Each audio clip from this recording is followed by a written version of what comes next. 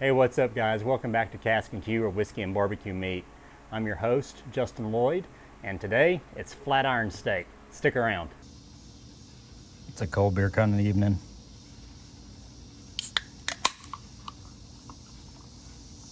Here's to you. All right, guys, so we are here at the cutting board. We have a flat iron steak here. One of the things I really love about this cut of beef is it's inexpensive, relatively speaking. It's got good marbling throughout. I don't know if you can see this on the camera, but there's some really good marbling in that cut. You can see all the striations, and what that means is flavor and moisture. So you'll probably notice there's some silver skin there that probably just needs to go ahead and come off, because that stuff can get kind of stringy, and nobody wants that. So let's get this guy out of there. Try to angle your knife up a little bit, and that'll get underneath that silver skin. This particular tendon right there does run pretty deep within the cut, and I'm not gonna butcher it up and go chasing that thing too much. So that looks pretty good on this side. There's some stragglers on this side. I'll knock that off. Again, you can spend a lot of time doing this, or a little bit. I'm just going to spend a little bit. Okay. I'm going to use some balsamic vinegar as a binder for the rub today. I just think it adds a good flavor and extra dimension, besides just using olive oil or something like that. Rub that on the steak. Well, that smells good already. Some friends of mine back in college, we all lived together, and we used to marinate steaks and this stuff. And just, I don't know how we found out about it, but man, it was really good. I don't do that much often anymore, but I think I might, now that I'm thinking about it. Okay. There we go. That looks like a pretty good slather to me. So we'll go ahead and hit it with some salt, pepper, onion, and garlic. Trusty mix that I keep on hand. I want a pretty good crust on this steak, so I'm going to go pretty heavy on the rub.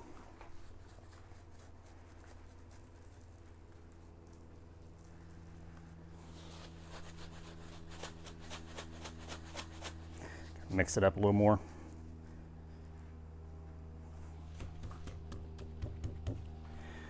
Don't forget the other side.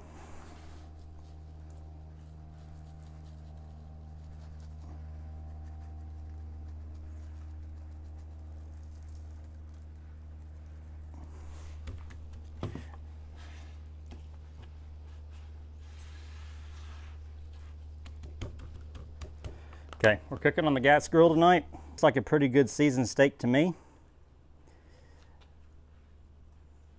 All right, we're going to move on to the gas grill for convenience tonight. All right, let's get this guy fired up. We're going to do an indirect cook. So we'll leave the middle grate off, the middle burner, and we'll hit the two burners on the right and the two burners over here. I'm going to let that go till it's good and hot, and kind of burn off all the nasties, and we'll be back in just a moment.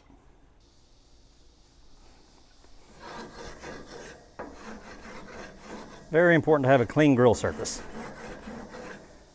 If you ever hear anybody tell you that it's a seasoning and you don't want to clean your grill, run away. Do not eat their food. There's no such thing as seasoning on a grill that's just been sitting out, not cleaned. Those little bits of gunk, it's no good.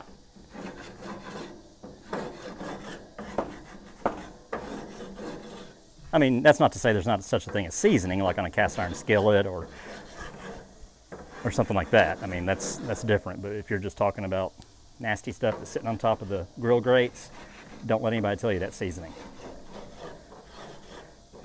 I wouldn't eat it, and you shouldn't either.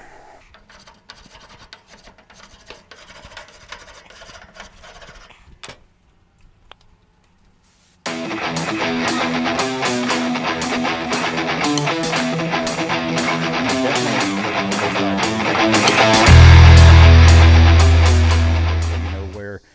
you stand on temperature, and I like to put it in the thickest part of the steak. I'm going for a medium rare. The other folks that are going to be eating, they'll probably eat from the thinner end, and that'll be more of a medium. But I always use those thermometers. Don't ruin a piece of meat just because you're too proud. All right, let's see what we got here. We're about at 130 internal on this steak, and reverse sear this bad boy.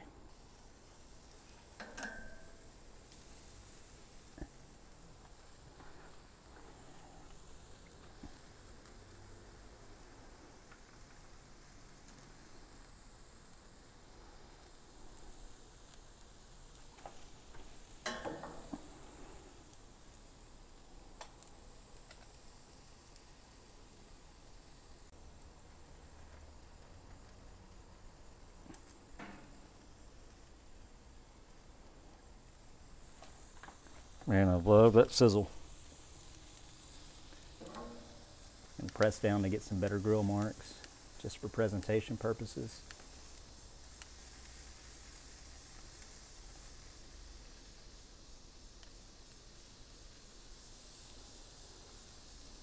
Give her a twist.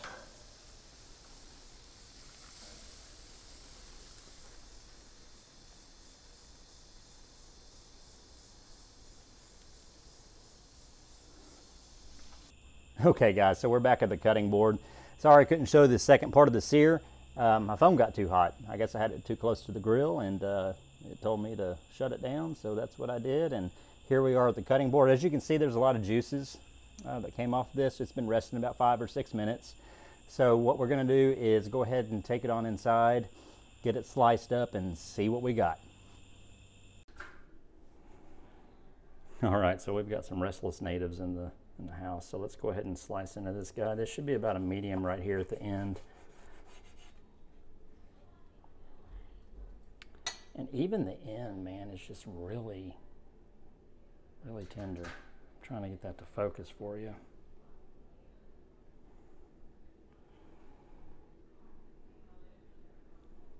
There we go.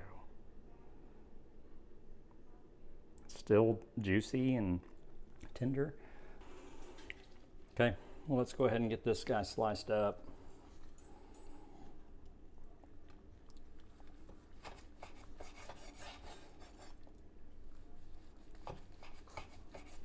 Slicing against the grain, thin strips. When we pulled this, the internal temp was 135. So it may have carried over to 137, 138.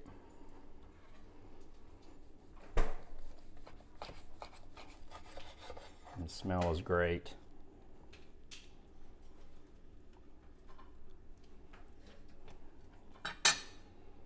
So let's see what we got here, kind of in the middle.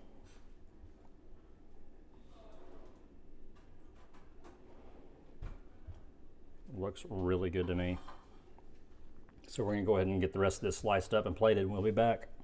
Finished product, sprinkled with some blue cheese crumbles, and drizzled with the remains of the juices from the steak, and make this. Recipe and description. Thanks for stopping by Casks-n-Que for whiskey and barbecue meat. See you next time.